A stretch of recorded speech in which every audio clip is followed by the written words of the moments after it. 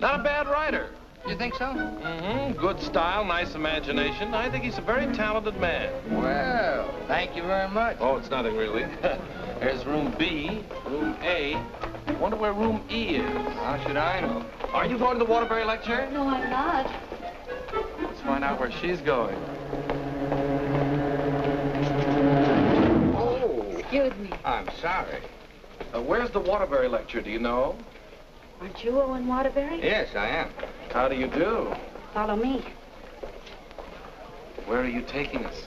Room E. Are you a student or a teacher? I'm a student. Oh, advanced or beginner? What do I look like? Well, You look very advanced to me. Ah, Mr. Waterbury, good evening. how do you do, Mr. Gilbride? You're right on time. We almost didn't get here. I was doing his laundry, and we had to wait for it to dry. His underwear is still wet. I brought a friend, Mr. Ronnie Hastings. Oh, how do you do, Mr. Hastings? Hey, let me get you a chair. No, never mind. I'll sit in the bleachers.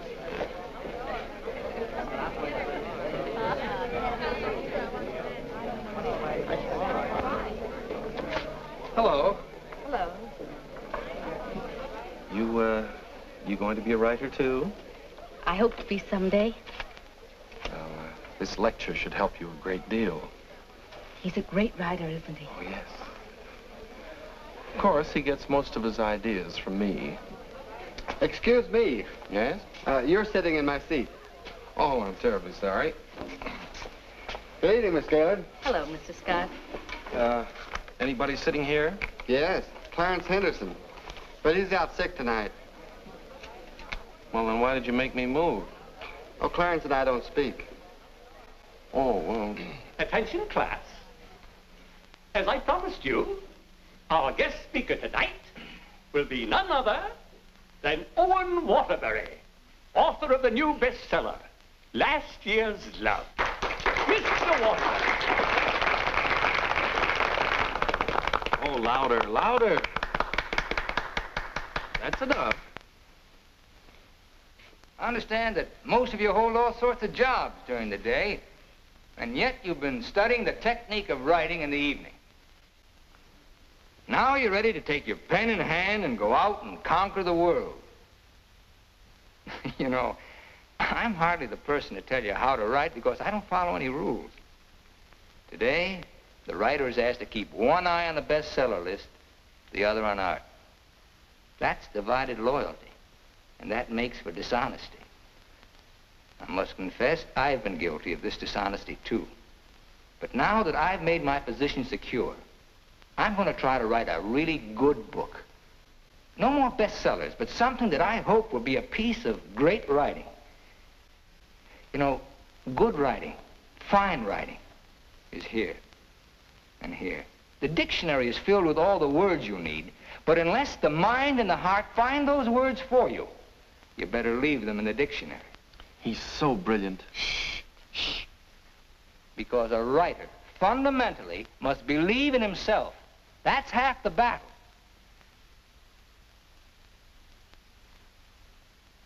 I'd like to interrupt my little talk for a moment to say that I'm going to be in a position to help somebody here in this class. Beginning tomorrow, I'm going to need a secretary. I've already placed the request with the University Placement Bureau, and man or woman, whoever qualifies, will get the job. That's very nice of you, Mr. Waterbury. Well, it's not a big job, but the surroundings will be wholesome. And you'll be able to serve your apprenticeship under someone who's already established. Well, so much for that. I remember when I wrote my first novel. It took a lot of work. I starved, lived in a little back room, all the while consoling myself that I was going to be another poet. So you're really going to work for Owen Waterbury? Well, I was offered the job by his personnel manager. I've heard a lot of weird stories about Owen Waterbury. Oh, you hear weird stories about any famous person. Why, last night his talk was actually inspiring. Steve, do you realize you've been here 5 years? Well, isn't that a little too long for anyone with my ambition? Where does Mr. Waterbury do his work? Well, his personnel manager said in his apartment. Apartment? Well, you can't expect a writer to work in an office, Mr. Harris. I want to write, and I think he can show me how. Who knows?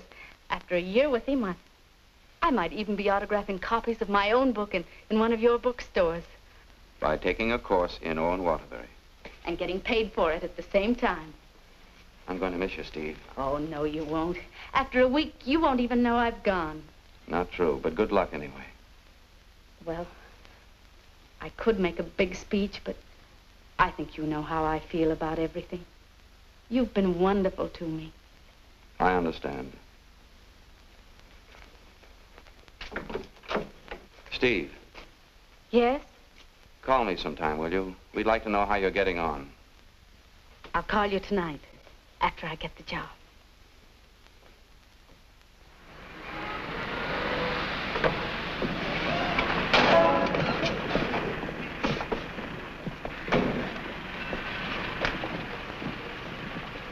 Why don't you watch while you're parking? Well, you can back up, can't you? You got to reverse. Never mind, Bill. Just save your energy for upstairs. Smart guy. Hand me the bag, Bill. Yes, ma'am. I'll take it upstairs for you, man. Anything drives a cab these days. Apartment 3E. Thank you. Now, just remember, Bill, if he says one word that's out of line, just one word, I want you to bop him right on the jaw. They might take my license away. Not for protecting a lady. Well, come on, in or out, in or out. You know, I hit pretty hard. The harder, the better. Is he a big guy? 6 feet of bluff. I'll cut him down. I didn't get this nose for nothing. Are you sure he can't fight? He's a writer. Writer? Fighter? Now, remember, if he just so much as opens his mouth... Don't worry, I'll shut it up. I got a bigger mouth than he's got. I've come for my things. And what's the objection? Evidently, he has none. Follow me, Bill. Now then, I want you to take all the things out of that drawer and put them into that bag. Yes, ma'am. No, not the drawer, just the thing.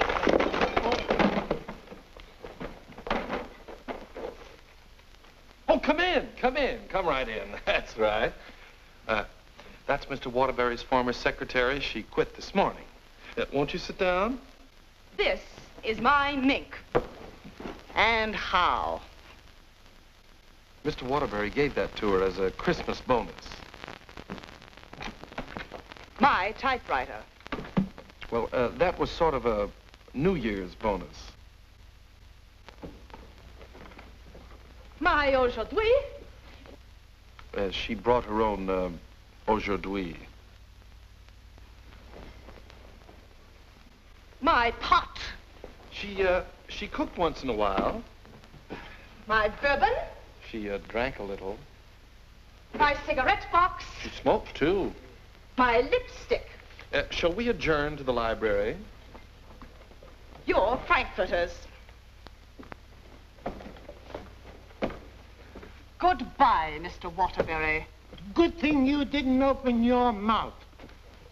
Thank you. Come along, Bill. Don't bother with your inferiors. And now, miss, what can I do for you? This is your new secretary. Oh, yes, you're from the Kilbride School. Yes, I am. Say, look at that. She knocked over a bottle of ink all over the carpet, and it's going to be hard to get out, too. Oh, would you try cleaning it up, please, Mary? Not me. The landlady says I'm not to clean up any more messes. Just do my regular work and get out of here. Excuse me. Would you like some help? Oh, thank you very much. Say, you're going to work out fine. Here, Ronnie. I'm an expert at this sort of thing. He sure is. He cleans up about 6 of them a month. I'll need a cloth and some rug shampoo. This is the stuff you've been using lately. Here, this is a woman's job. It was a woman who did it. It was an accident. You better not let the landlady see that. She'll add $100 for damages to your rent. That's more than last month. Oh, I got some on my dress. Oh, look, why don't you work on the rug and I'll work on your dress? Why don't you two work on the rug and I'll work on her dress? I'll work on my dress. I'll work on the kitchen. Do you like hot dogs? Occasionally, yes. Fine, we'll have them for lunch, and for dinner we'll have steak. Lunch? Dinner, why? I haven't even been interviewed yet. What's your name? Stephanie Gaylord. What do your friends call you? Steve. Oh, that settles it. I think she should be hired. How are you on shorthand? 120 words a minute. Do you do laundry? From my own, generally. Well, you're going to have to learn to do silk shirts, 120 a minute. I'll do the cooking. And eating. Do you live here, too? No, I live next door. But he hasn't been there since July. That's because I have no kitchen. Well, we share our kitchen on a cooperative basis. He cooks and he eats. You know, Owen and I went to school together. I was in kindergarten, and he was in the 8th grade. Then I went to high school, and he was still in kindergarten. And then I studied piano and became a character in every Waterbury book. And what were you in last year's Love? I was the chorus girl who studied piano and was very bitter about the world. Where'd you work before? Who, me? I was secretary to Charles Harris. He owns the Harris bookstores all over the country. And how is Mr. Waterbury's latest novel doing? Second only to the Bible. Oh, well, he won't like that. You married, Steve? No, I'm not. Please, Ronnie, I'm not interested in whether or not Miss Gaylord is married. Oh, no. My biscuits are burning. I've had married secretaries before, and, well, their husbands were a little troublesome. They were murder. His working hours are very peculiar.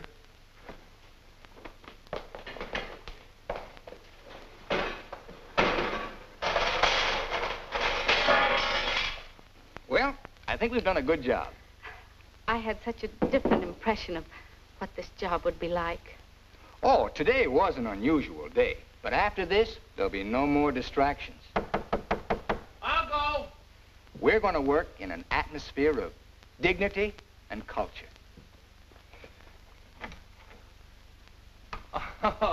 It's your bookmaker. Mary, that man's here again. I heard you. How much do I owe this time? $11. Don't you give me no more of your tips. That horse will come in next time out. Next time out, he'll be dragging a load of ice. Well, what do we owe you? $278 for Owen and $1 for you. Excuse me.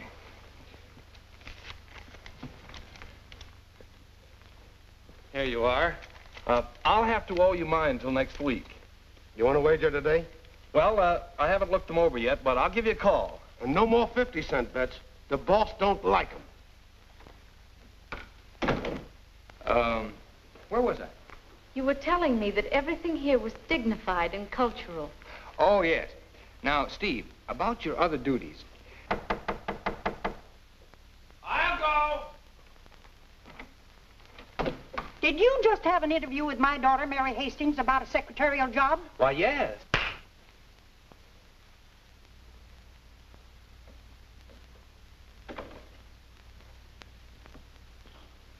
I have a message for you. Well, what's the message?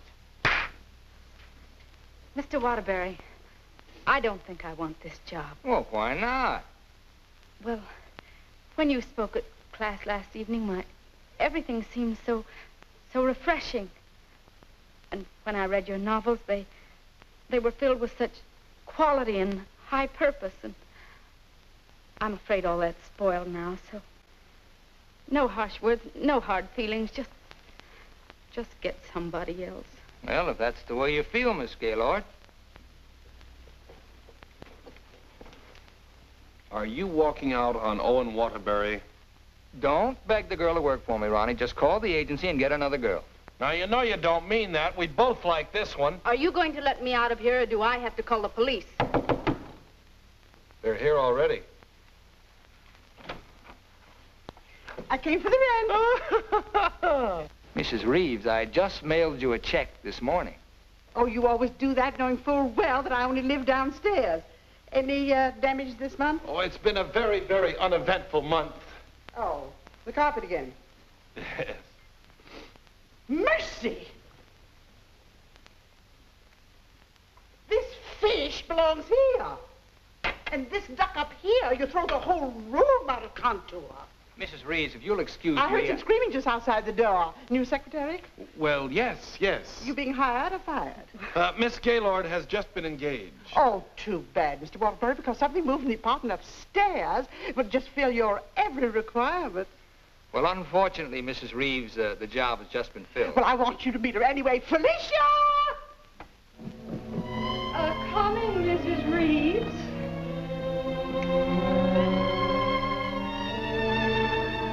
Felicia Adams, I want you to meet the famous Owen Waterbury. How do you do? Him.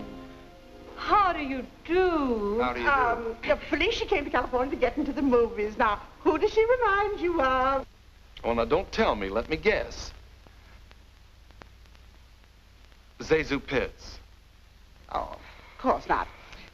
Felicia, in addition to being a secretary, is a very good actress, aren't you, dear?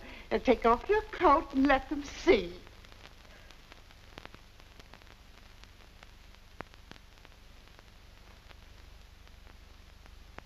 She's got a lot of talent there. I thought you'd think so. I was a model back in Texas, but I came out here for a career. Daddy's financing me. A friend of yours? No, my father. Perhaps Felicia could play the heroine in your next novel when it's made into a movie. She could do that. What's the heroine like? It's a girl from the South. Why, I'm from the South. How perfectly coincidental. She's trying to hook a rich man. She's insincere and a moron. Well, what's worrying you? Well, I'm not so worried about being insincere, but as for being a moron... Oh, now, don't worry about that. You could act like a moron, couldn't you, dear? I could try. Oh, I'm going to dramatic school. Maybe they can teach me to be a moron. If you studied hard enough, yes. It'd take a lot of work. Look, Mrs. Reeves, I haven't even started my novel yet, and it doesn't look as if I'm going to if I'm continually interrupted. Well, we'll leave and let you work. Oh, Ronnie, I'm having a party for 50 guests tonight, and I'm expecting you to entertain for us at 9. Is it informal, or shall I bathe? If you don't care to entertain at my parties, pay your rent. Well, I'm off to the horse show. You haven't got a chance.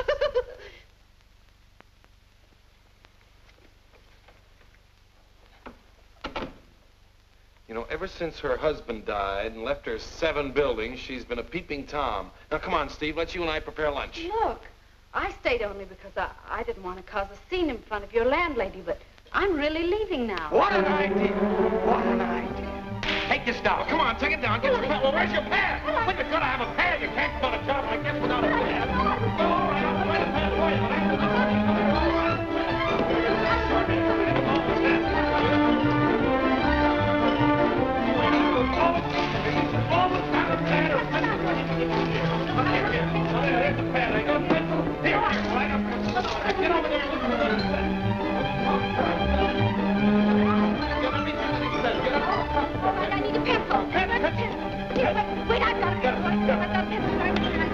Call this notes on my new novel. That's all for now. Tomorrow morning at 10 o'clock.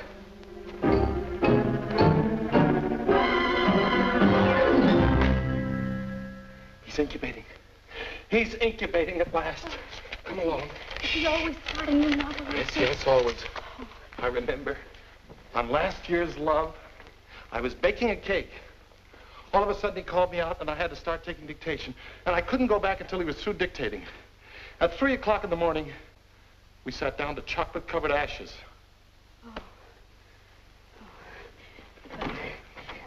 Well, I'll see you at 10 o'clock in the morning.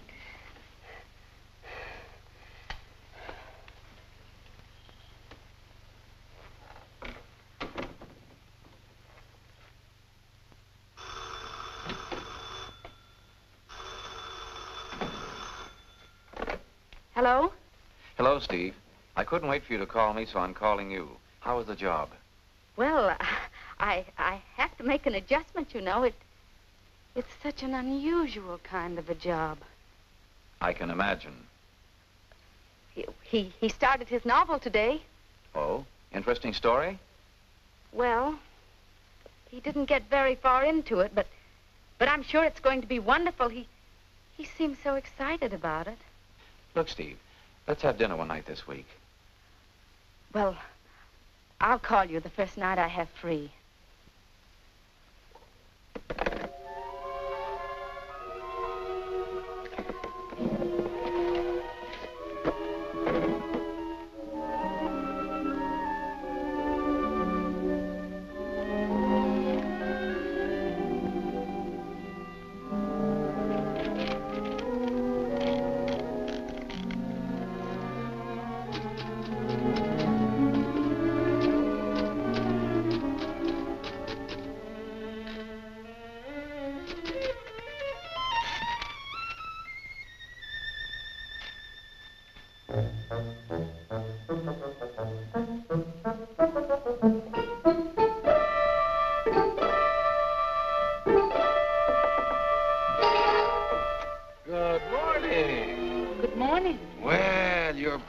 early this morning. It's 10 o'clock.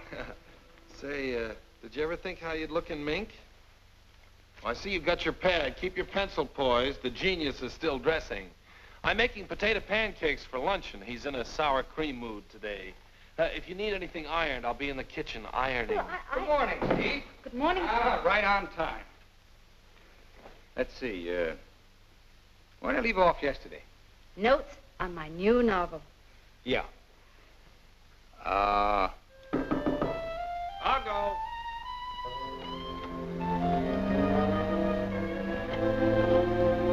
Hello. Hello. Hello. Hello. Hello. Hello. Hello. Now, where did I leave off? Notes on my new novel. Oh, yes. Make that Notes on My New Novel by Owen Waterbury. That's good. Oh, that's real good. Don't you think that's good? Oh, I like that. Chapter 1, General Introduction of Characters. Chapter 2. Well, I'll do Chapter 2 tomorrow. Chapter a day? That's swell. You sure you're not tired? Miss Gaylord, you stay here and answer the telephone. I'm going to the beach for some salt air. Well, be sure you don't bring any home with you. Right, boy. Let's drive someplace nice, like Santa Barbara. Well, honey, anything you say.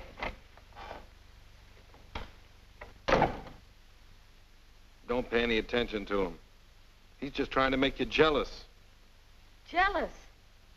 Well, what makes you think I'm even interested in him? You know, for a secretary who's just been given the day off, you're awfully annoyed. Annoyed? Of course I'm annoyed. I just don't want to sit here doing nothing. I came here to work. I came here to do nothing, and now I'm working. Look, if you get paid for idleness, grab it, you fool. There goes another one.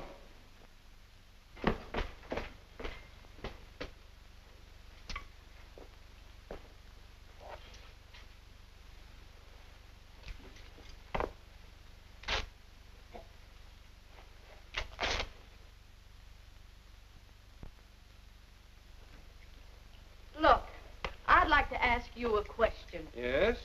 Does Mr. Waterbury intend to write a book? That's a very interesting question.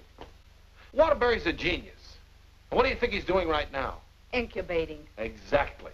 And whenever he goes through a mood like this, a great book comes out of him. I'll bet he does a lot of writing tonight. Why, honey, you're jealous. Look, I don't even know Mr. Waterbury. At this point, I'm not even sure I want to. Of course not, honey.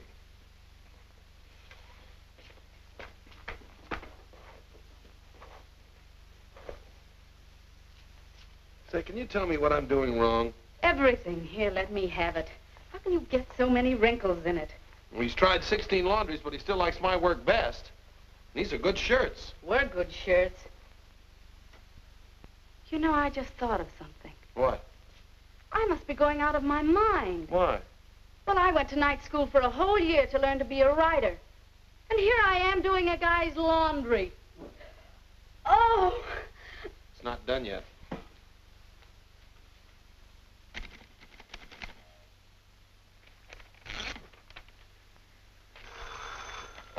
Hello? Miss Gaylord, this is Owen Waterbury. I want you to be here tomorrow morning at 9 o'clock. I've finally gotten the idea. Thank you. You know, Owen, I like that idea. Yeah? I don't think there's a horse in there that can beat him. Never.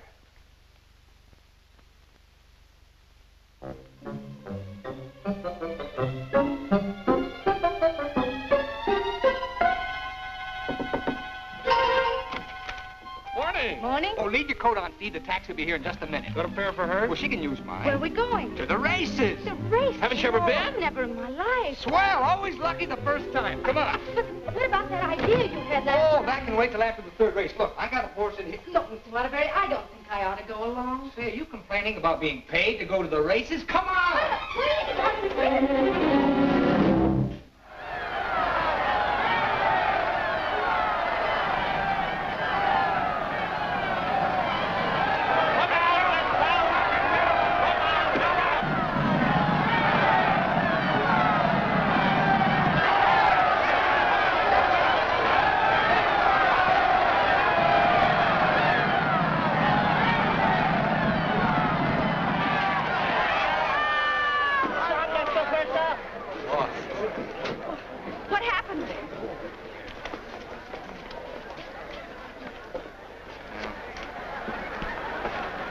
take those guys' tips. Well, so far this job has cost me $83.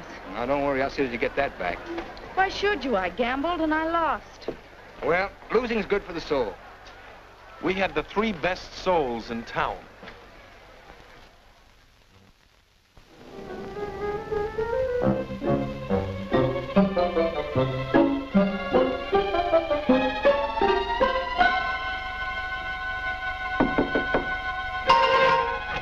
Good morning. Morning. Well, leave your coat on, Steve. The plane leaves in 35 minutes. Plane? Where are you going? Las Vegas and get back your $83. Las Vegas? I can't go to Las Vegas with you. Well, are you objecting to being paid while working? Paid? I don't think I can afford to work for you much longer, Mr. Waterbury. Oh, Steve, it only takes an hour and a half to fly. And to catch the evening plane back, you're home in time for dinner. With tons of money. No, I won't go. I just won't go. No, please. Please put me down. I'm not going to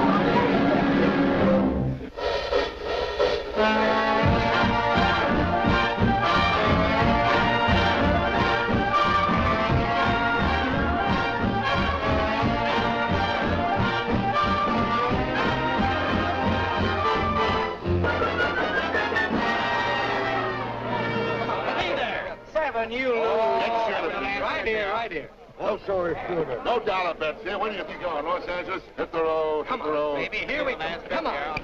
Oh, the easy way. Oh, what is your point? Hard way. 4, the hard way. Hard way 4. Hard way 4. Baby, here it comes. There she is. 4. 7, you lose. 7, you lose. Standing on my right again, huh?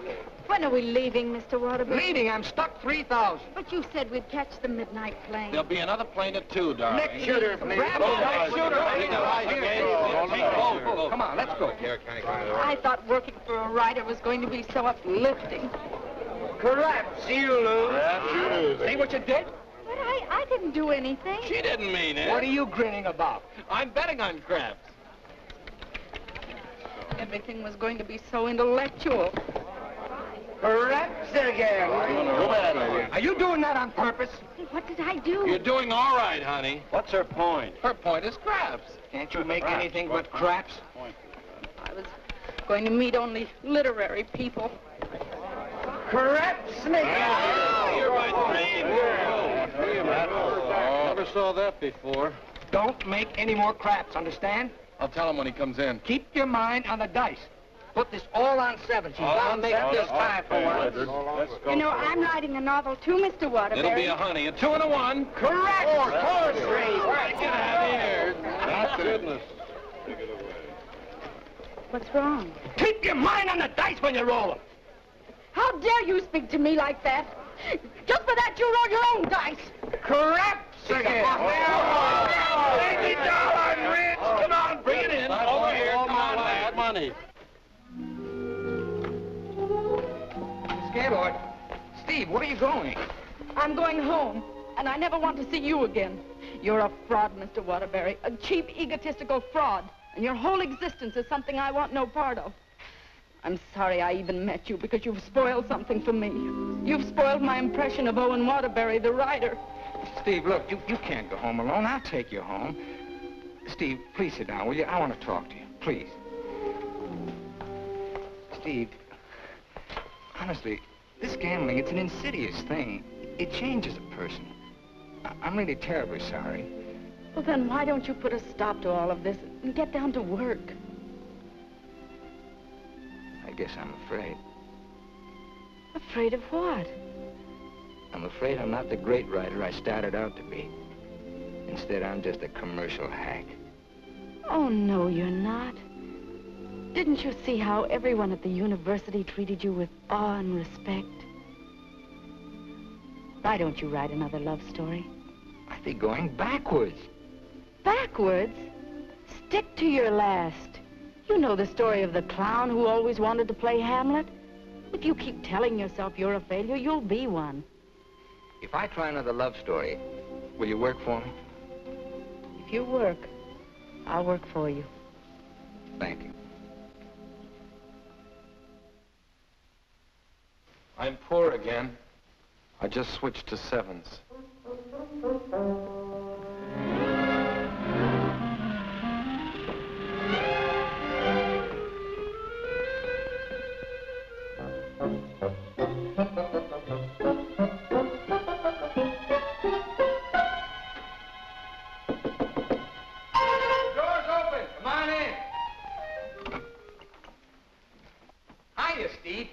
keep your coat on. I'll tell you why. The taxi's going to be here in just 1 minute.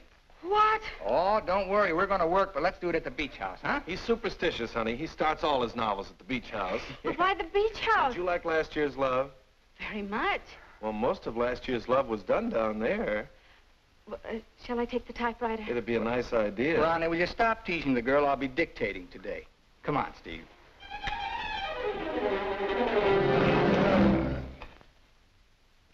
I'll dictate this in outline form, and then I'll polish it up later. Yes, Mr. Waterbury.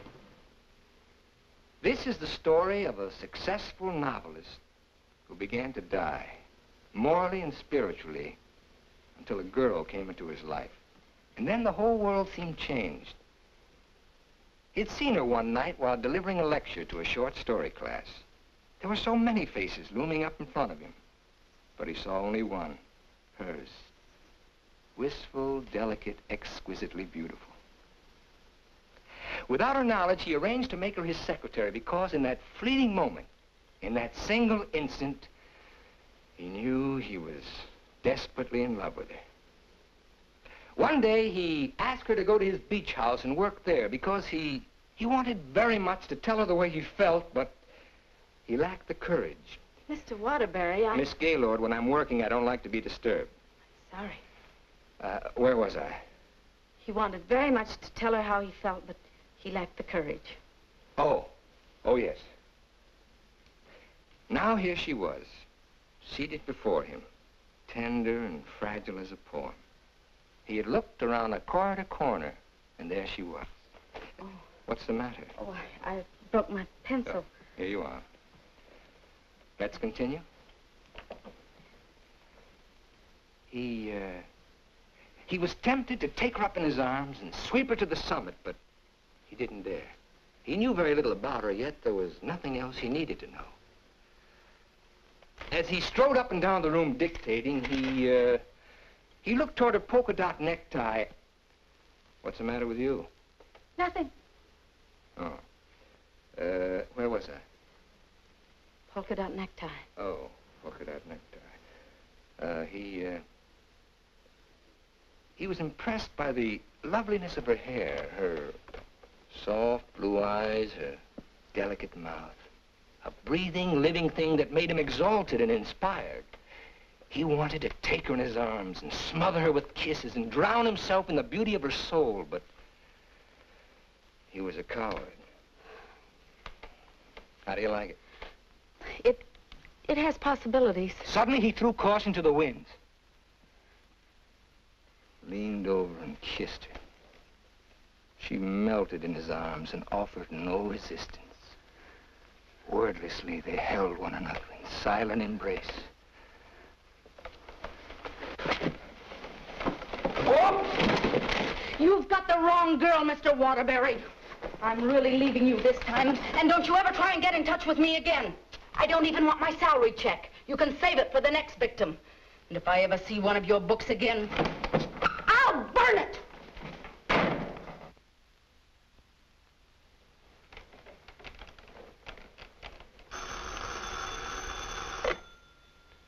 Hello. Well, hello, son. I just thought I'd call you and let you know I made dinner for the three of us. And ask Steve if she likes popovers. Steve's just quit. Yeah.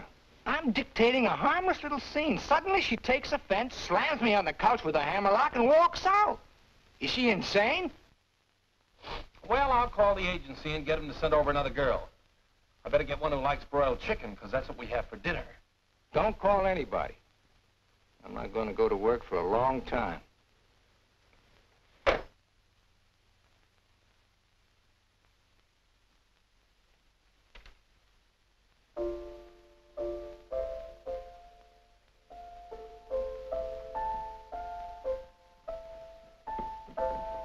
Come on, will you get out of here so I can wash these keys? I'm composing. Composing? I haven't heard a good song out of you yet. That's it. Give me that again. Thank you very much. What are you calling that thing? I got a cold in my nose. Come on, sing it. Oh, Mr. Ronnie, Oh, don't be silly. I just want to hear the quality. Snip, snip, here's a handkerchief. Ka-choo, ka-choo, gesundheit to you. Let yourself go and blow. Oh, let yourself go and blow. Sad, ain't it?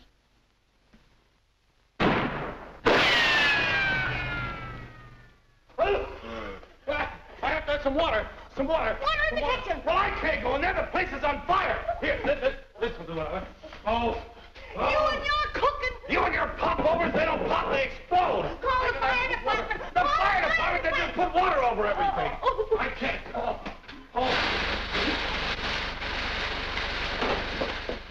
I'm going to tell the landlady on you. Oh, I'm going to tell the landlady on you. No. Well, I'm not going to clean up this mess. All right, just for that, you won't get a piece of pie. What's in that garbage can? Pie? 30 misses out of 31 tries.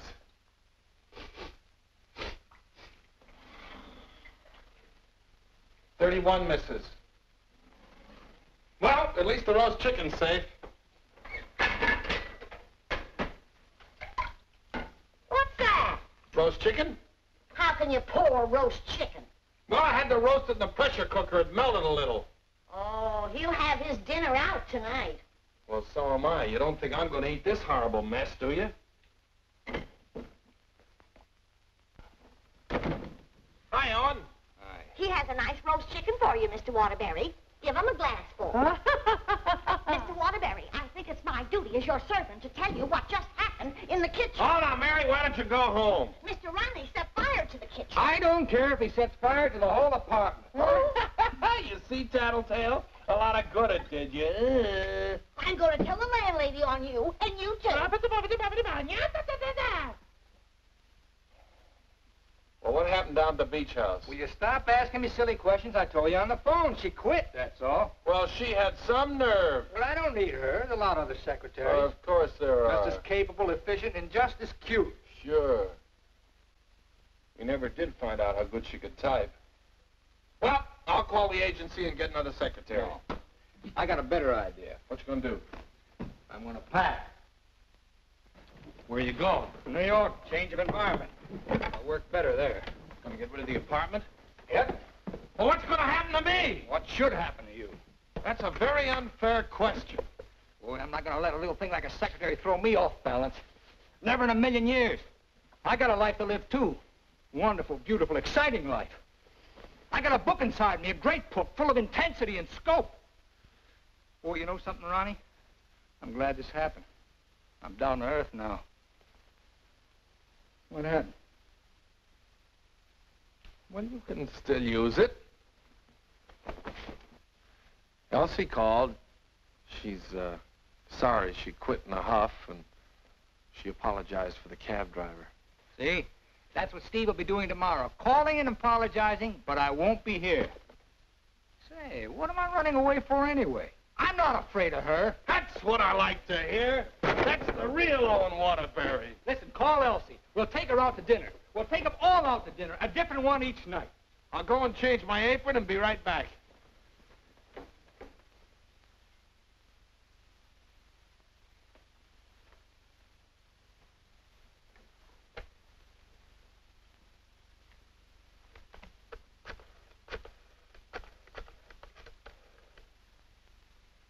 Bryan Detective Agency? This is Owen Waterbury. Yeah. Look, I want you to shadow a girl for me. Stephanie Gaylord. Now, let's all try to have a good time tonight, okay? I'm willing. Are you, Ronnie? I'm willing. Good evening, Mr. Waterbury. Hello, Francois. Here, why here? I like it here. You've always hated the Ridgely room. He's joking. I'm not joking. You've always hated it, hasn't he, Elsie? I thought so. I've always hated it. Mr. Waterbury, there's a gentleman here to see you. Gentlemen? Oh, yes. Ronnie, will you take Elsie to a table, and I'll join you in just a minute, huh? All right, but don't leave us. Don't stick Elsie with the check again. Antonio, table 3. Table 3. Where is he? Alcove 2. Oh. Good evening. Is that the gentleman? Yes, sir. Hello. Did you send me that message? Yes. Bryan Detective Agency. Devon is the name. Well, how'd you find her so fast? That's my job. There she is, right over there, with a man. Who's the man? I don't know. Do you want me to find out? Of course I do. All right, I'll start shadowing both him and her. I want you to find out everything you can about her. I think she's in love with him. She your wife? No, my secretary. I get you. Look, I want nobody to know about this. Don't worry. The way I operate, even you won't know about it. Can you check her pass for me? It'll be expensive. Well, why? The unknown quantity. We've just finished checking on a girl. Took us a year to get her pass caught up with her present. Do a good job. I will. Take care of my check. Cigarettes? Yes, give me a pack, please.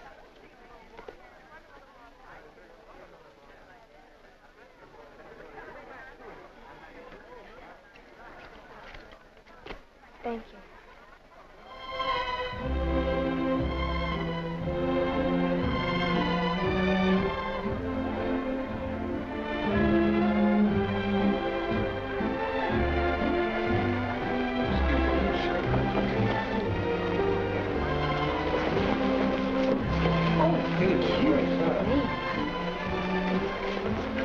Oh, excuse...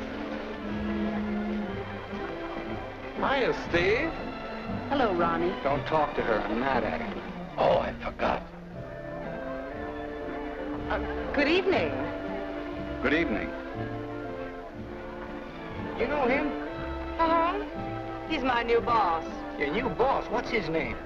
Charles Harris, the bookseller. That's Steve's old boss. He's not so old.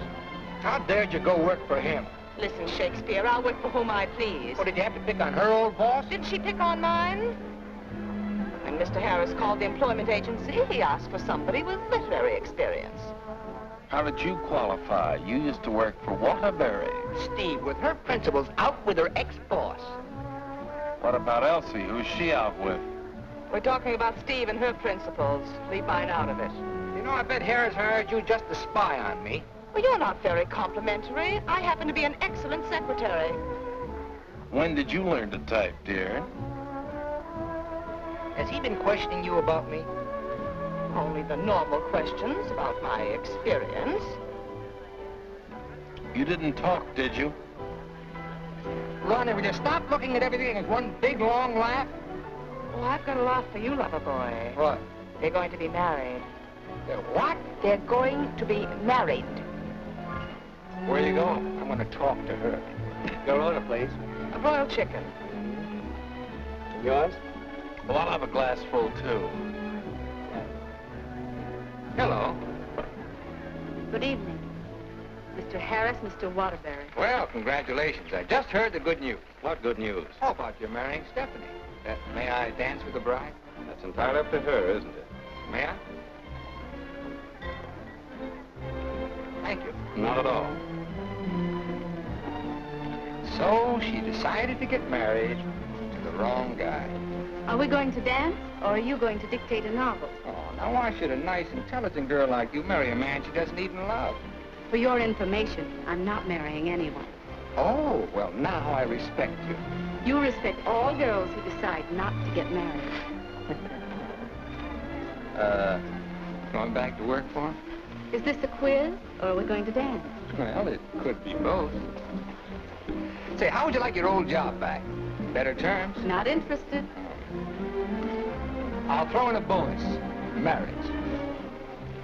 Mr. Waterbury, you talk about marriage as though it was something cheap and vulgar. Who else but Owen Waterbury would invite you out for the evening and dance with another girl? I would. Say, why don't you pay him back and dance with Mr. Harris? I wouldn't think of dancing with my boss. This is me you're talking to, remember? Well, I mean, not till I'd worked for him. For a few days. Well, that's a nice sentiment. Steve, you're in my arms at last. I'm holding you at last. We're dancing. You may be dancing, but I'm holding you.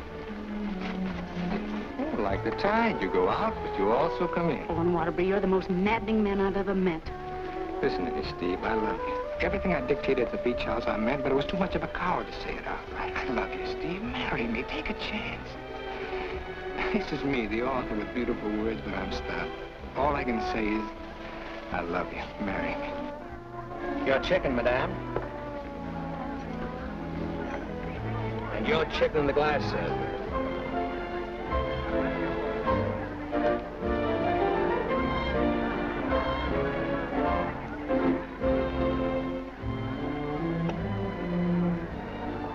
Harris looks lonely.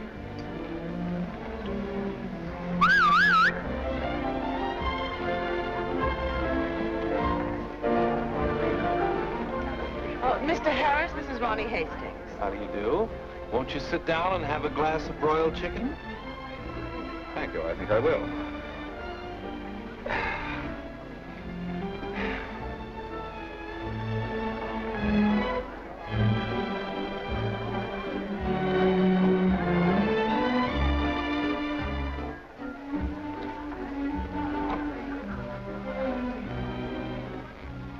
You ever heard the story of the unholy three? If you don't mind, I think I'll be running along. Mr. Harris, would you mind taking me with you? Not at all. Well, who's going to take me? You watch the floor show.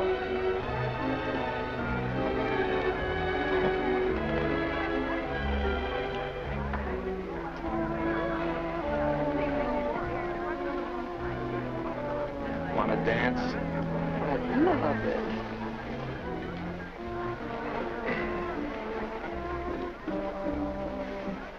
Are you a gigolo? After tonight, I think I will be.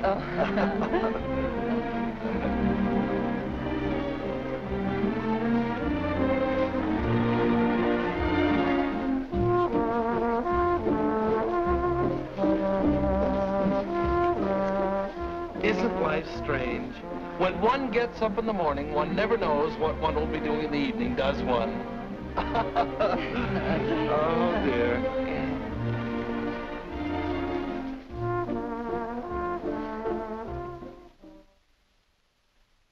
And in addition to the office supplies, please order one Remington electric typewriter for the outer office. Mr. Harris's office. Just a moment, please. Hello? Yes. What? When? Thank you. Goodbye.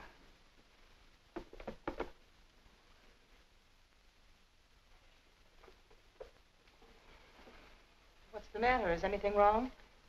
Owen Waterbury just married Steve. He didn't. Oh, yes, he did. I never thought she'd marry him. I never thought he'd get married. Well, here we are, honey. Welcome to Honeymoon Manor.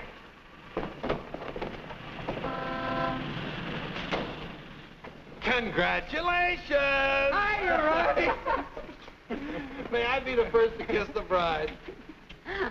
Or am I the first? I'm not a very wide-awake bride. Honey, let's get some sleep, and then we'll go over to the beach house, huh? How long you been driving? 24 hours. Las Vegas and back. Oh. Hey, whose bags are these? Oh, those are Felicia's. As soon as I told her the news, she decided to move out. It's a good idea. Darling, this is quite a threshold. 3 stories up. Well, we can use the threshold upstairs. Oh, good idea. Hiya, Felicia. Congratulations. You did very well. She certainly did. I'll get you moved in as soon as I get her moved Okay. out. Why don't you try the building next door, dear? Driver, old lady's home. Whoop. Hello, Mary. Oh, I'm so happy for both of you. Well, thank you, Mary. Very sweet of you. Yes, darling. Hello, darling. Hello, dear. Votre bagage, madame et monsieur? I made a wedding breakfast. Spaghetti and meatballs. Look, Ronnie, I know you're trying to be helpful, but, well, this is our honeymoon, and, well, we'd like to be alone. Oh, sure, sure. Say, Steve, be nice to him, will you? He's my only means of support.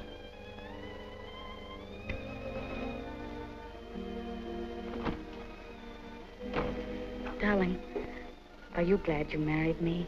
Oh, what a question to ask me now. Well, it was on the spur of the moment, and you do change your mind so. Darling, I'll never change my mind about you. You're the first nice thing in my life. Could you tell me where is apartment 3E? Who are you looking for? Isn't that the business of the people in apartment 3E? It's the next apartment down the hall, sir.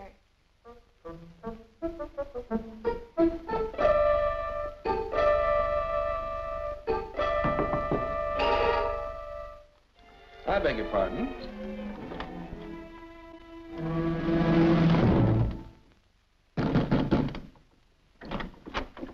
Yes, and what can I do for you? I have a message for Mr. Waterbury. Well, I'm afraid Mr. Waterbury can't be disturbed just now. He's a little busy. My name is Devaney. Will you tell him the woman he's interested in got married?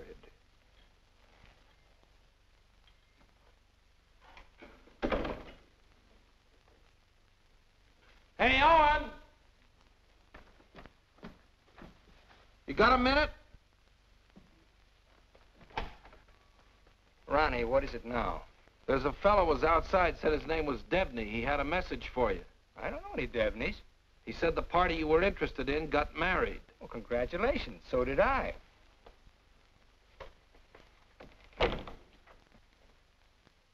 Darling, whom were you interested in who got married? There's only one married girl I'm interested in.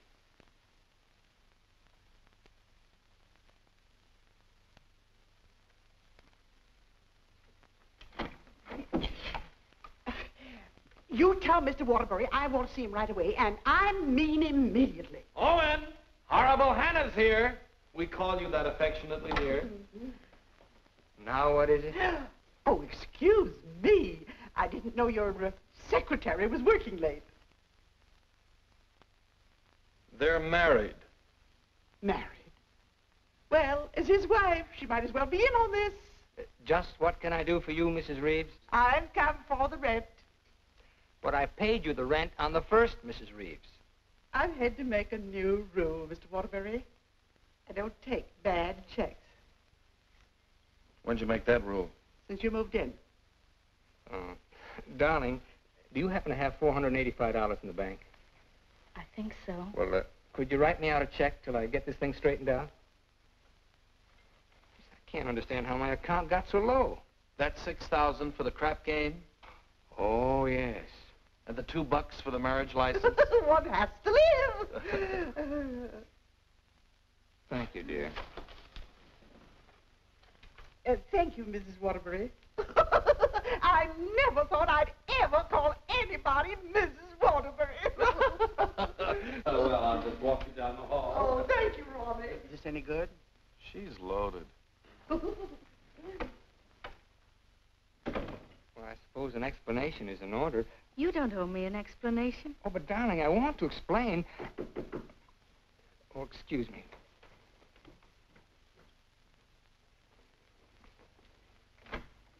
Hello, Owen. Oh, hello, Dick. Congratulations. We just heard. Well, thank you, Bertie. Congratulations. Thanks a lot. Oh, darling, won't you come in and sit down? Oh, yes, thanks. Darling, I want you to meet Mr. Fulton, my publisher, and Bertie. This is my wife. How do you do? So nice knowing you. Owen, you're not thinking of a prolonged honeymoon, are you? Oh, no, we're just going down to the beach house, and, well, I thought I'd dictate my honeymoon. Good idea. You know, there's a deadline on that novel. It's got to be made. You know why. Well, I'll have it ready, Dick. I'll count on it. Would you like a drink? No, no, thanks. We're double parked downstairs. Come, dear. How's Ronnie? Oh, still eating. Same old Ronnie. Yes, Bertie's told me about Ronnie. She says that when he dies, he'll ask the crematorium to baste him slowly on both sides. You know Ronnie? Oh, of course. I was once Mr. Waterbury's secretary. Well, thanks an awful lot for coming, Dick. Happy honeymoon. Thank you.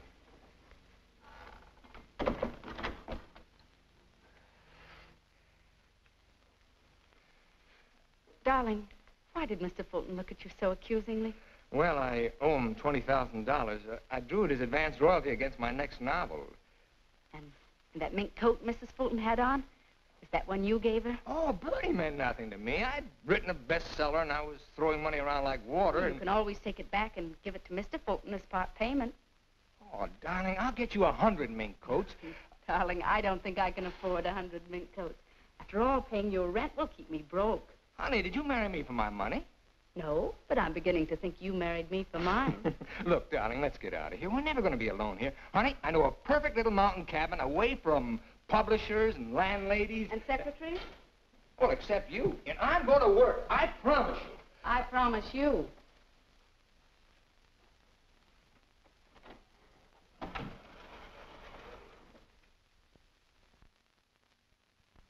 How long did you work on this book, Owen? 4 months. I'm rather proud of this one, Dick. Where's Mrs. Waterbury? Oh, Steve's down at the village getting groceries. She wants to prepare you one of her special dinners.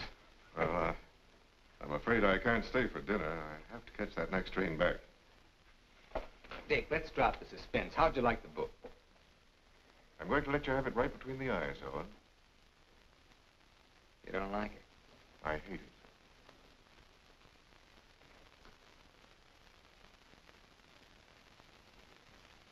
It's just about the worst piece of drivel I ever read. Why, if I were to publish this, Owen, it would ruin you. Fortunately, I found another book to use in its place. What's the matter with me, Dick? Am I through? Of course not. Every top-flight novelist has a bad book in him. But how am I going to pay you back your money? Well, don't worry about that. I'm sorry, Owen. Darling, I got some of that wonderful venison. Why, hello, Mr. Fulton. It's so nice seeing you again. Miss Waterbury? Do you like venison? Well, I'm afraid I can't stay. Oh, why not? I got some very important business in town. Well, I'm very sorry. I was going to fix you one of my special dishes. Oh, I'm sorry. Well, some other time. Goodbye, Mrs. Waterbury. Goodbye, Mr. Fulton. Goodbye, Owen. Goodbye, Dick. He doesn't like it. No? Do you think he's right? He's always been right. Until he married Bertie. Oh, what's that got to do with it? Well, maybe he's changed. Ever think of that? Maybe he sees you through different eyes. Oh, you talk like a fool. Owen, let's face it. Your book is now being published by a man who sees his wife in your arms on every page. He thinks that girl in there is Bertie in you. You're a child. Bertie meant nothing to me. He doesn't realize that. And he's still a human being, even if he is a publisher. And he's a man. Let's get away from here tonight. Tonight? Owen, you blame me, don't you? Oh, not really, Steve. It's just that it's so distracting to have a man's wife as his secretary, too. I've got to try another book fast, and now I'm going to have to get myself another secretary. So I'm fired, is that it? Oh, Steve, it'll be better for both of us if I work by myself. It'll give you a chance to work on your own book. I'll make dinner.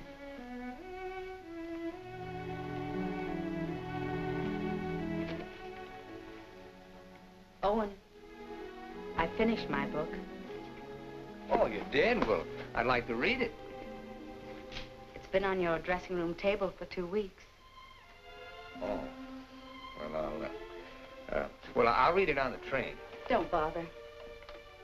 Oh, you're hurt. No, I'm not. You call and get tickets for the train and send Ronnie a wire to get you a new secretary.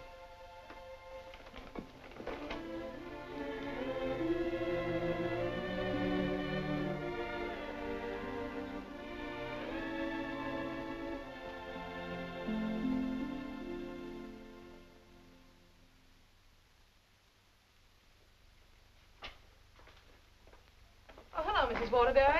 Hello, Elsie. Mr. Harris told me you phoned in from the station. Did you have a nice honeymoon? Very nice, thank you. It must be lovely up at the cabin this time of the year. Yes, it is. A Waterbury original? His last. Steve. Hello, Charles. Sit down, won't you? Thank you. Oh, you're looking fine, fine. Well, 4 months of the outdoor life. None the worse for it. Charles, I want you to do me a favor. This is Owen's latest book. Fulton doesn't like it. I want you to read it and let me know what you think about it. I'll try to be as objective as possible. You will be, I know. And I have another manuscript for you. Mine. You finished it? Yes, it was a long uphill pull. Oh, I've changed the title so many times, but I finally decided to call it Dawn's Yearning. What does Owen think of it? Owen hasn't read it yet. Oh? He hasn't had time. He's been busy writing. He couldn't concentrate on it. I'll be glad to read both of them. Thank you, Charles. Goodbye, Steve. Goodbye, Charles.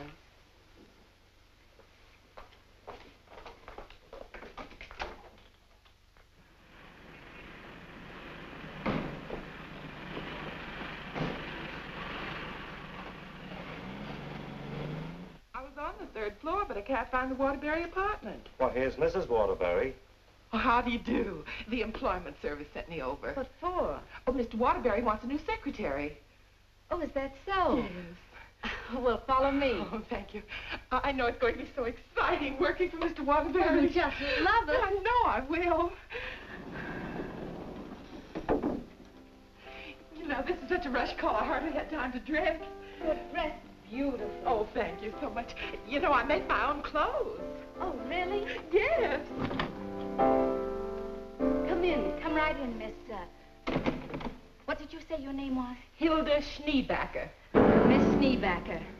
Owen, darling, this is your new secretary. How do you do? This is my husband, Owen Waterbury, and this is Ronnie, our next-door neighbor. How do you do? Can I get you something to drink? Have you any beer? Well, I should say we have.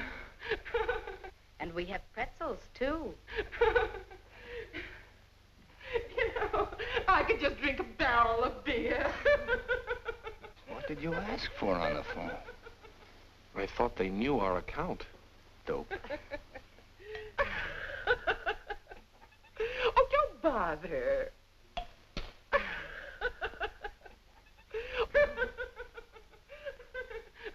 Why don't you bring your beer over here where we can be more comfortable? Oh, do you do laundry, Miss Schneebacher? Just shirts and socks. I don't like to do sheets. Well, sit down, please. How are you on handicapping the horses, Miss Schneebacher? Oh, yesterday I picked 2 winners. Played them both right on the schnozola. Oh, and I think she's enchanting. What size coat do you wear? Do you have to wear a coat on the job? Oh, Mr. Waterbury likes to give all his employees mink coats for Christmas. Oh, I wish I'd known that. I could have saved the skunk's life. I wonder who she means. I'm gonna love this job. You're all so nuts.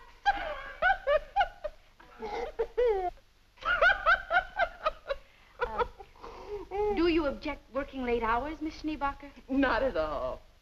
A room with a girlfriend. I haven't seen her since New Year's. Miss Schneebacher, I'm afraid this job's going to be a little too much for you. But why, Owen? Well, you see, several parts of my new novel are mostly in French, and, well, I'm sure you don't speak French, do you, Miss Schneebacher? Studied it for 6 years. Once I had a French boyfriend. We had no trouble. Yes, but how's your shorthand? Shorthand? I don't take shorthand. You don't take shorthand? Well, no. The agency said this was strictly a typing job. Oh, no. This is mostly a shorthand job. But I could learn it. No, I'm that afraid not. Well, guess that lets me out. Leave the glass, please. Oh. Thanks for the beer.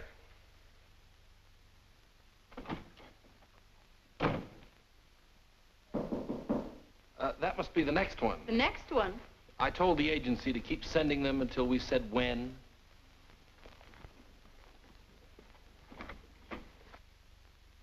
How do you do? Is this apartment 3E? Yes, it is. Does a Mr. Owen Waterbury live here? Yes, he does. I'm Owen Waterbury. Oh, Mr. Waterbury, the agency sent me. Dawn O'Malley. That's right. Won't you come in, Miss O'Malley? Thank you. Won't you sit down, Miss O'Malley? Thank you. Oh, this is my wife. How do you do? How do you do? You take shorthand, of course. Yes, 120 words a minute. Oh. Do you speak French, Miss O'Malley? Mon mère, elle était française. Et mon père aussi. Vous avez raison, elle est pas pour le problème. Dites-moi, mademoiselle O'Malley. Are you married by any chance? Yes, I am. But the divorce comes final next week. I see. When would you like me to begin? You have begun. Oh, thank you. Steve, shall we prepare lunch and leave them alone? I think they'd like to get to work. All right.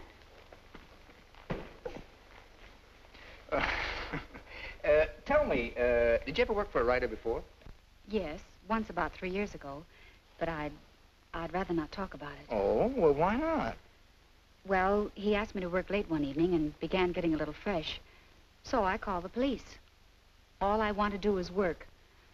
I guess the publicity ruined his career. But he deserved it. Don't you agree? Yes, I do. How about lunch, Miss O'Malley? Oh, I've already eaten, thank you. And you, darling? No, thanks. I'll skip lunch today. You will just love living in this building, Mr. Scott. And you'll just love the Waterburys. They're so bohemian. Crude. I'll go. Oh, hello. Hello, Mrs. Waterbury. I want you to meet your new neighbor, Sylvan Scott. He's moving that little bachelor apartment upstairs that Felicia used to have. Yes, I know, Mr. Scott. Hello, Stephanie. How nice. Come in, come in. Now, I want you to meet the important member of the family. This is the great Owen Waterbury. Oh.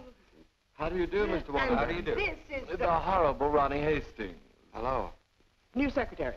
Yes, she was just hired and I was just fired. Mr. Scott's a writer, too. My building will be just crawling with them. Yes, Mr. Scott and I went to night school together. We sat next to each other. Mr. Scott used to be a ball player. Just look at those shoulders. And they're not padded either. Well, what do you know? Sylvan writes that wonderful radio program called John's Mother's Lover. John's mother's sweetheart. Oh, yes. Tell me, confidentially, is John's mother going to marry her, sweetheart? No, John's father objects. John has no father. Oh, poor John. Sylvan, you'd better rush upstairs and start to work on that radio program. You mustn't neglect John. Well, I'm in a little trouble. You see, my secretary just got married. Oh, what on earth are you going to do? I don't know. I could help you, Sylvan. You, Stephanie? Yes, you see, I was Mr. Waterbury's secretary before he married me. That's right, you were. The marriage was a bonus. Oh, when could we begin? Why don't you just say, I've begun? Ronnie, dear, would you get me some shorthand books and some pencils? How much do you think you'll be giving me tonight? Why, we may be working most of the night. Oh, that's just ducky. I'm used to working at night. Goodbye, darling. Don't work too hard. I won't. Come on. Oh, thank you, Ronnie. Bye. Well, I seem to have fixed everything up. You certainly have. Well, I guess I'll run along. Must you go? I was just poisoning the tea. Oh, Ronnie, you're such a kidder.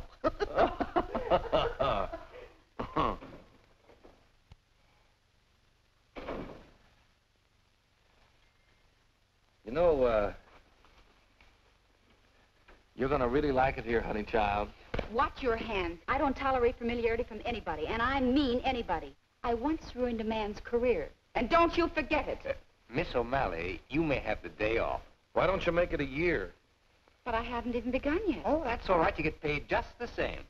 Oh, well, all right. What time tomorrow? Oh, any old time. Suit yourself. But I don't understand. Well, how about noon? All right.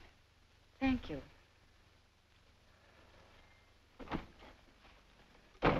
Well, you were saying something about poison tea? I mixed it. I get firsties. Now, where was I? Sound of footsteps. 3 people. Thank you. Sound of footsteps. 3 people. Door bang.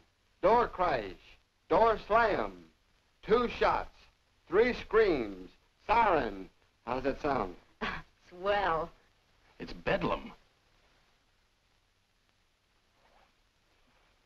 John, I'm in love with your mother. And tomorrow, I expect to be your father. John's going to be a father, and I'm the first to know. Now I don't have to listen tomorrow. But, Father, I'm older than you are. John's older than his father?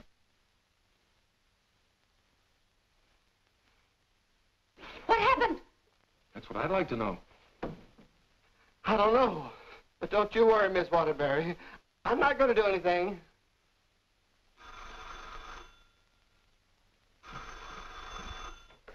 Hello. Hey, they just turned out the lights. Who's calling? This is Charles Harris speaking. I'm sorry to be calling at such a late hour, but I must talk to her. They just turned out the lights. Will you keep quiet? This is her husband. No, she's out for the evening. She's right upstairs. And I don't know when she'll be back. Didn't you hear me? I said they just turned out the lights. Darling, may I borrow a light bulb? I don't care what you do. What's the matter? I'm going to a hotel in case you're interested. I'll go to a hotel. After all, this is your apartment. No, it isn't. You pay the rent. Ronnie, will you take this up to Mr. Scott, please? Oh, and you can't possibly be jealous of that man upstairs. Why, he's utterly harmless. Boy, you really had me fooled. Why do you say that? Charles Harris just called. Have you seen him, Steve, since we came back? Oh, and it's terribly late, and I don't like cross-examinations. After all, we're two adult human beings, and we should be able to trust one another. Don't smile it away with pretty words, Steve. Have you been seeing him? Yes. All right, then this is it. But I only saw Charles Harris for one reason. I took him your manuscript. He knows a great many publishers. Please don't. It's too late for that. I felt at the nightclub you were in love with Harris, and I knew he was in love with you. After all, 5 years is a long time, and I was a fool to think I could break it down. I never loved Charles Harris. Well, you never loved me. You were in love with a schoolgirl notion of a popular novelist. I really try to play this straight with you, Steve, but I guess I made a beautiful mistake. Owen, I was in love with you before I met you. Something in your writing, the tone, the feeling, the quality appealed to me so much that I used to imagine your books were written just for me. It's true, I built it up in a schoolgirl way, and I was so caught up in it, I guess I would have married you the night you lectured in class. If you'd stepped off that platform and asked me, I would have married you. Just like that. How can you talk to me like this? I put you way up there too, Steve. But you tore it down in the cruelest way any woman could. You once called me an egotistical fraud. But what about you, Stephanie Gaylord? What have you been? Go ahead, phone him. He's waiting for you. Owen!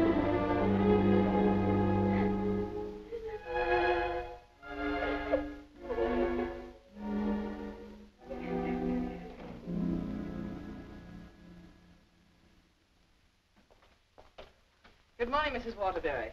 Good morning, Elsie. I have an appointment. Yes, I know. Mr. Harris has a surprise for you. Won't you come right in? Steve. Good morning, Charles. Stephanie Gaylord, this is Mr. McNally, Mr. Hudson, Mr. Burke of the Literary Times. How do you do? How do you do? How do you do? So you are Stephanie Gaylord. Sit down, Steve. This is a big morning in your life, Steve.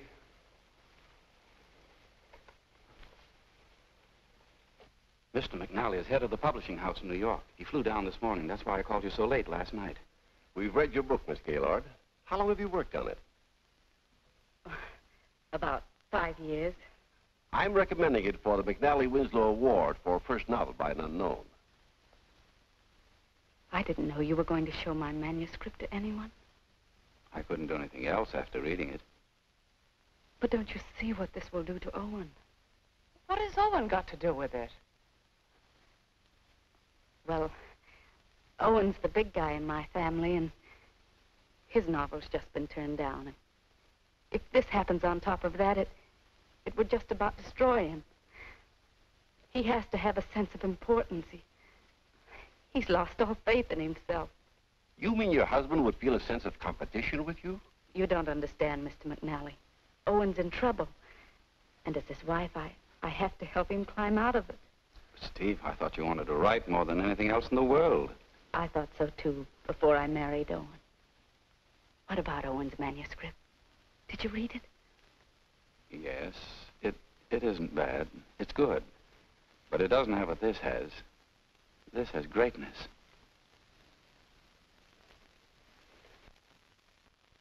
Thank you very much, gentlemen. Steve, please sit down. I want to talk to you.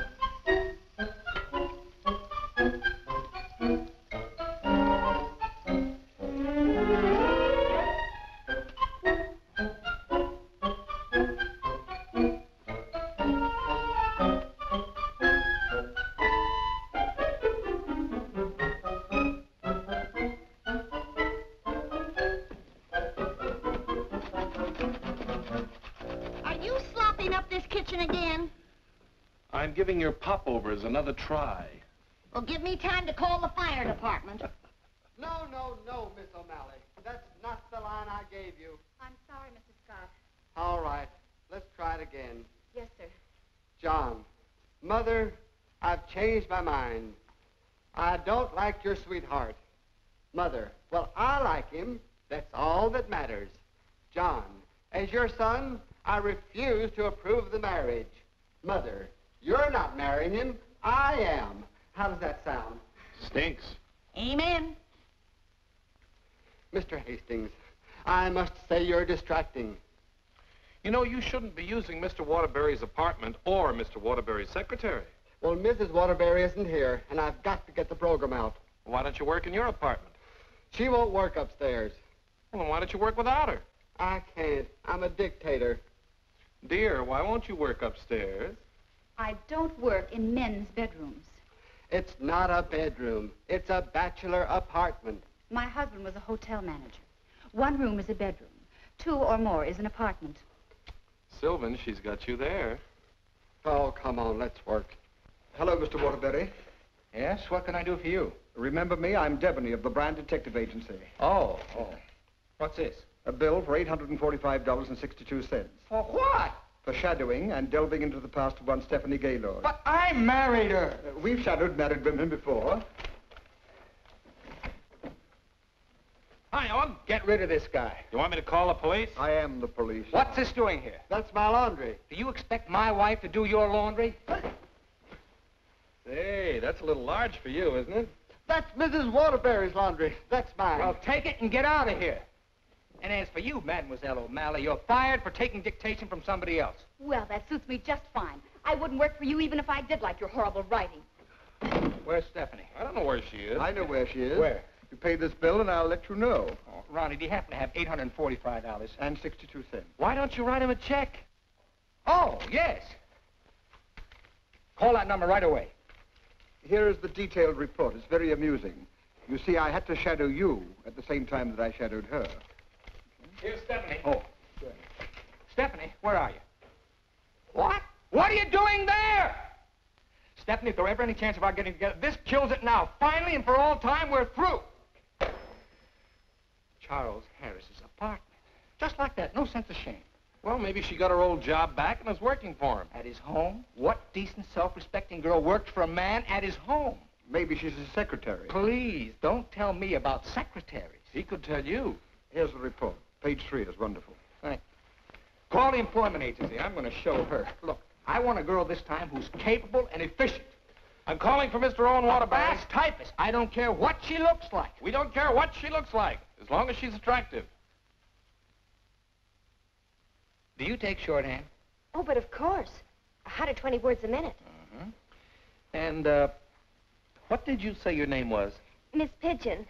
Her name is Miss Pigeon. Everybody says I'm flighty. Where did you work before? I'm just out of secretarial school. I think it would be wonderful working for you, Mr. Waterbury. You see, I hope to be a writer myself someday. Oh. Have you ever been married? Oh, no. Never. And you have no objections to working on weekends? Oh, not at all. My time's completely my own. And you think Mr. Waterbury's just wonderful? Mm-hmm. This is a clay pigeon. I've come for my things. Follow me, Bill. Yeah, I know just where to go. I want you to take everything out of that drawer and put it in that bag. Right. I knew you'd come back. But it's only for a moment. Where's the mink coat? I didn't get a mink coat. Come into the bedroom, Bill. What's the matter? Short of minks? Say, haven't you been here before? Sure. I came with the other one. I got a cab stand downstairs now. If you need a cab, just open the window and holler. Well, I'm going to do a lot of hollering now. That's his former secretary. Get my bag and things out of the closet. Oh, so you're not in love with Harris, but you go to his apartment. You wouldn't let me explain, and now I'm not going to. Explain? What kind of an explanation could you make anyway? It doesn't matter anymore. You're right, it doesn't matter anymore. Isn't she getting awfully personal? But a wonderful typist. Charles Harris's apartment. Just like that. Just like that. Anything else, miss? Yes, my picture.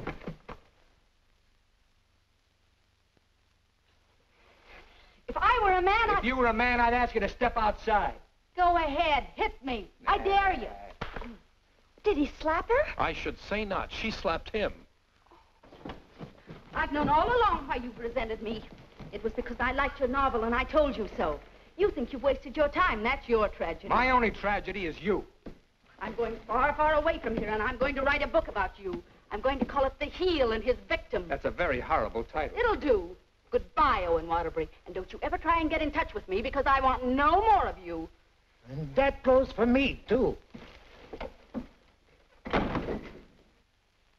Where's Miss Pigeon? She, flew the coop. Where do you think Steve's going? I think she's going to marry Harris. Harris, I'd like to see that little worm. I'm going to. Now, where are you going? I'm so mad I could get married. You know, I think I'll have to. Well, whom are you going to marry? It'll be a female. That's about all I can say.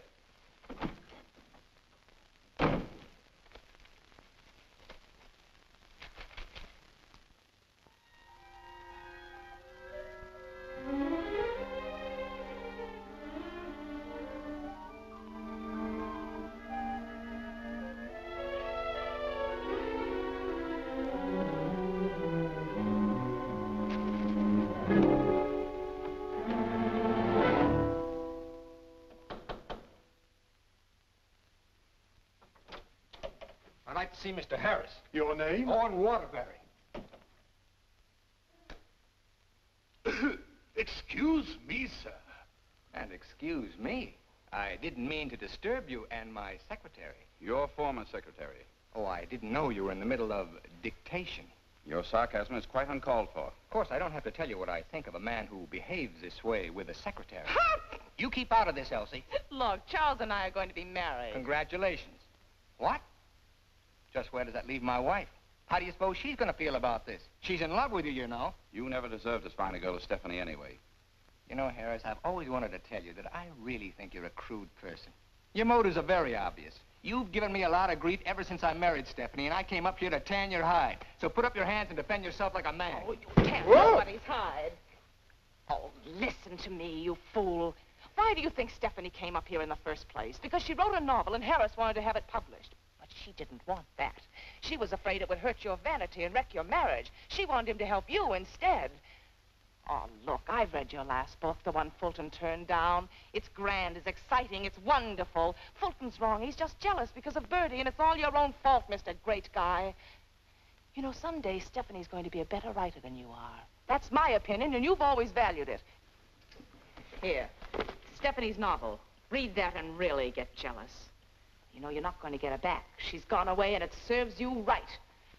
I hope I kicked a little sense into you, but I doubt it. Goodbye, Mr. Waterbury.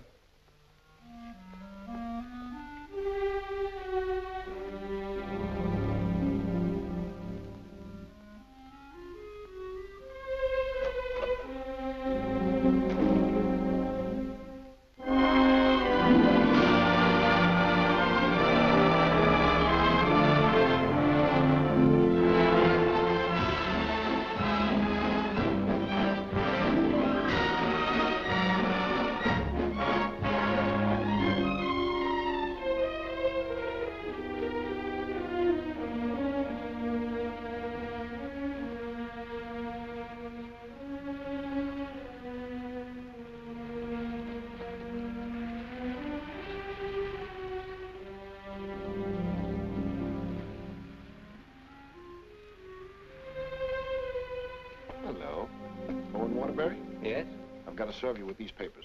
What for? Suit for divorce from Mrs. Waterbury. Thanks.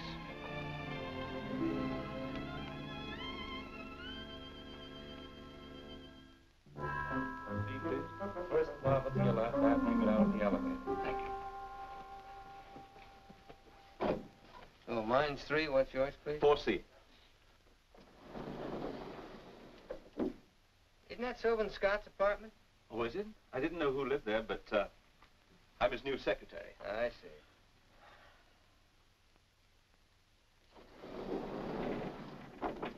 Good luck.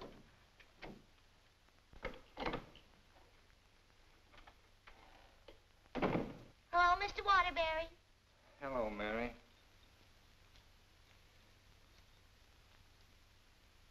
You want a drink? Well, I guess so.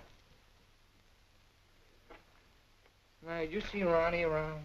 Well, I haven't seen Mr. Ronnie in about 3 days. But I heard tell he got married. Married? Gee, that's funny. He didn't even invite me to the wedding ceremony.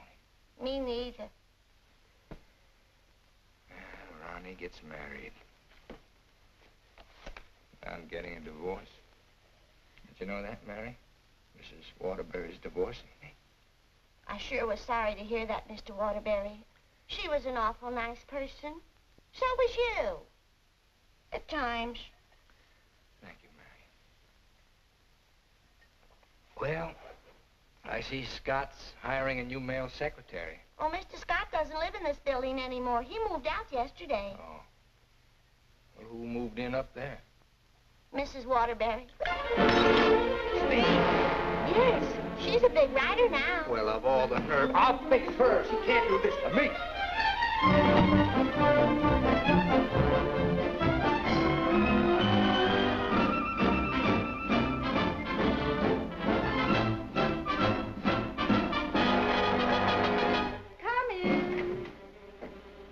Yes, what can I do for you? Out. I said get out. But I don't understand. Don't you listen to him. This is my wife. You're his wife? I'm trying very desperately not to be. Didn't you get the divorce papers today? You're still my wife until the final decree, and that takes a whole year. Are you still here? I said get out. Mr. Simpson, you come back here tomorrow morning at 9 o'clock. You'll come back here never. If I find you here again, I'll throw you out on your ear. Yes, Hiring male secretaries right under my nose. Right over your nose, dear. And don't be cute at a time like this.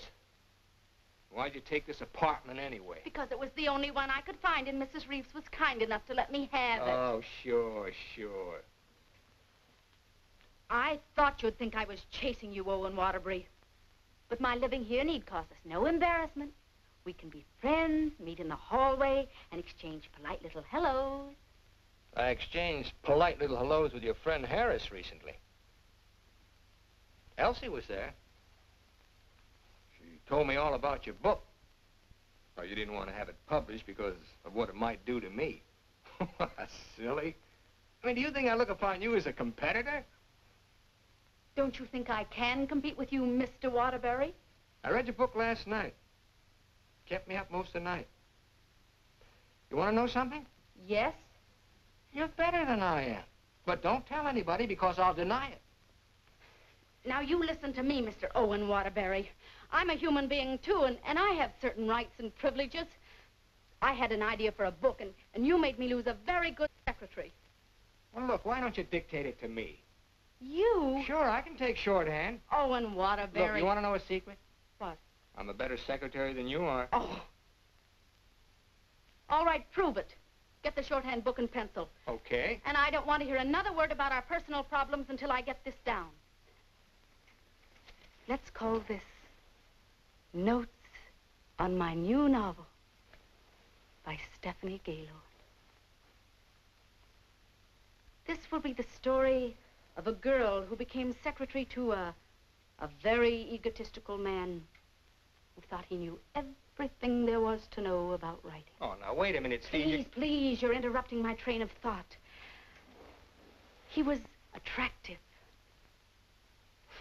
In an ugly sort of way. Thanks a million. Will you please stop interrupting me? But he was filled with childish frustrations and complexes which she, in her silly way, tried to cure. Now, wait a minute, Steve. I'm not going to sit here and take down this... Listen, this is my new book. Until she suddenly discovered he didn't need a wife. He needed a psychiatrist. A psychiatrist? That does it. Now I'm insane, am I? Okay. But if you publish that book, I'll sue you. You just go ahead and sue me if you think I'm afraid. Hello. You know, this book sounds very interesting, but there's one thing I've got to know. Did she love him? Well, of course she loved him. She loved him deeply, devotedly, desperately. Then why didn't you say so? I've come for the rent. Ronnie is your new landlord. Oh, no, that vase belongs up there. And this belongs